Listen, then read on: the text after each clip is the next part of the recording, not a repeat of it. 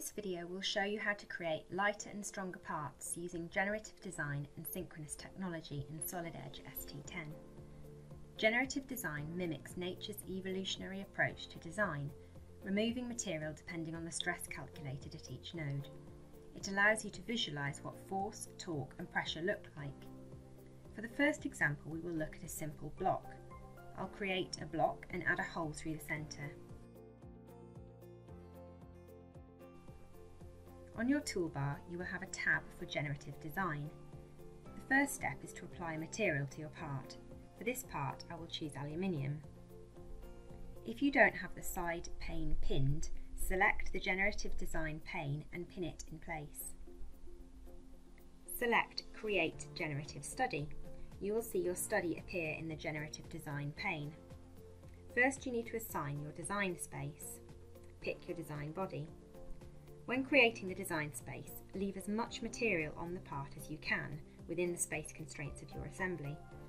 Generative design works by removing material, so you don't want to unnecessarily constrain the design. Moving along the toolbar, select the regions to preserve. In this case, we will preserve the outer shape of the block and the hole in the centre.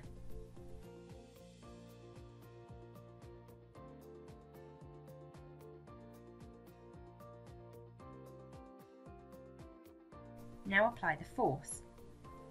Force can be applied along a vector, normal to the face, or by X, Y and Z components. Now select the regions of your design that will remain fixed, in this case the centre hole. In the generative design pane, you can see the loads, constraints and design space we have just set up. Finally, select Generate. Low quality is sufficient for initial studies. I will use the default of 50% material reduction. The study runs and a construction body is created with your generative results. You can switch the visibility of the design and construction bodies on and off. You can rerun the study by selecting Generate and change the target mass.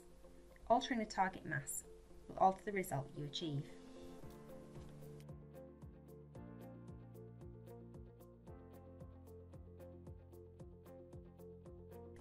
As you would expect, changing the loads or the way the part is constrained will affect the result. You can add additional loads to your study or edit the existing ones. I will change the loads so that they are pulling on each face of the block. This study has run for less than 30 seconds and we can see a completely different shape is required. Each corner is equally supported and the design is symmetrical about the X and Z plane. I will change the loads again and now the design is symmetrical about the diagonal. This is just what you would expect. Material has been removed where it is not required.